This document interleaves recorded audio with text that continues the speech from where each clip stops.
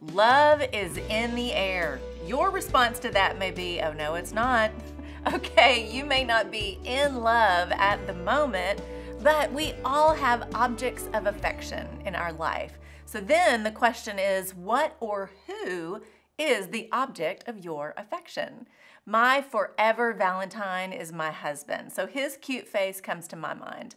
I adore my two miracle girls. I pour my love, care, and attention on them daily. You may really love your car or truck, so maybe that's what comes to your mind.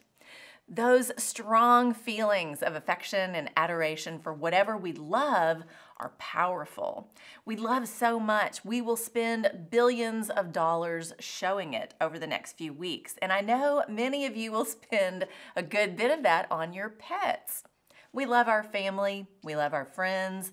I love my dogs, Roxy and Ruby. My husband loves his 1959 Gibson acoustic guitar. The objects of our affection and love direct our attention, care, time, passion, and often our life. This can get out of hand. Remember The Lord of the Rings? Tolkien, the English author and scholar, imagined a world where the story revolved around one object, a very powerful ring. It became the precious object of affection for anyone who possessed it, but its power was so strong it could not be controlled, so it had to be destroyed. The story of that ring is a good reminder as we consider where our heart's attention may be. Is it healthy? Is it out of balance? Are the objects of our affection honoring to God? What about God? Where is He in the mix? Here's what I have come to learn over and over in my life. When God is not the primary object of my affection and focus of my heart, I am out of balance. I'm going to repeat that for me one more time. When God is not the primary object of my affection and focus of my heart, I am out of balance. Life becomes more and more about me. All the things, all the desires of my heart, all the objects of my affection end up serving me and not God.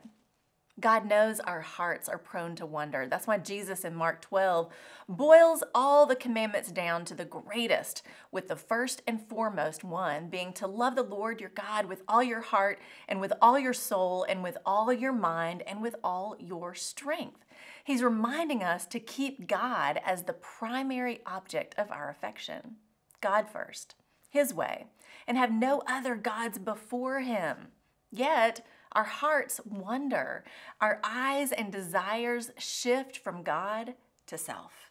We become the object of our affection, so much so that we are blind to what is true.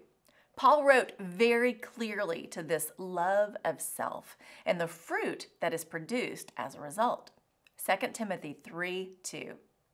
People will be lovers of themselves, lovers of money, boastful, proud, abusive, disobedient to their parents, ungrateful, unholy, without love, unforgiving, slanderous, without self-control, brutal, not lovers of the good, treacherous, rash, conceited, lovers of pleasure rather than lovers of God, having a form of godliness but denying its power.